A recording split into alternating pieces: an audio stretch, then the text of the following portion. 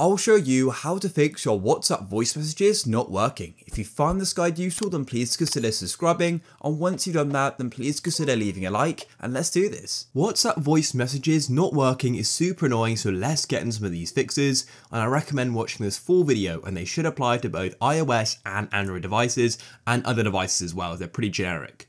The first thing you need to do is make sure WhatsApp is allowed to use your microphone on your device. To do that, you'll first need to go and close off WhatsApp like this, and then go and open up your settings, and you'll need to go and scroll down either to your privacy settings or just find the WhatsApp app in general. So in this case, I'm going to scroll down until I can find WhatsApp. It's going to be alphabetical, so I need to go quite far down, and here it is at the bottom. As you can see here, we then have a list titled Allow WhatsApp to Access, and you need to make sure that microphone is switched on. Mine is switched on already, so make sure yours is as well. The next thing I recommend doing is making sure you're not connected to any Bluetooth devices, as that may be causing some sort of problem with voice messages sending.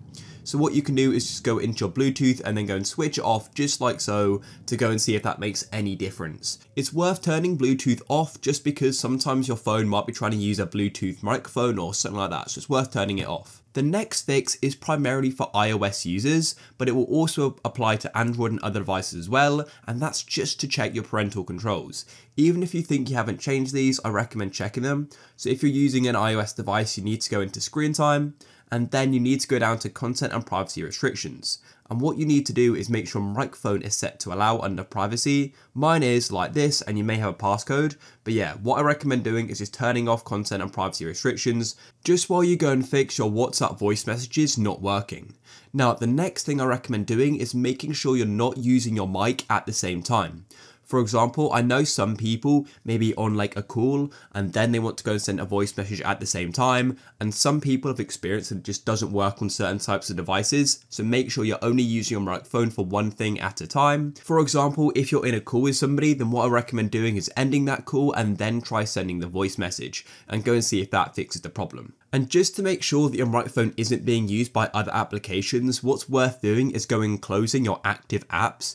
So you can do this on pretty much all types of devices. And what you'll need to do is go and open up your app manager. To do this on an iOS device, you sort of swipe up from the bottom of your screen like this, and you can then go and see what apps are currently open. And what I recommend doing is swiping up and closing them all sort of like this, and make sure they're all closed. And make sure you go and close WhatsApp as well by swiping up on it. And another fix I recommend doing as well is just to go and restart your device, because this is going to refresh everything, so it's definitely worth doing. To do this on an iPhone, and specifically an iPhone 8 or above, all you need to do is press the increase volume button, then the decrease, and then you just go and hold the power button. You'll then go and see a screen which says start the power off. Just ignore that, just keep holding the power button, and your phone will then go black, and let go of the power button as soon as you go and see the Apple logo quickly, otherwise recovery mode will be activated.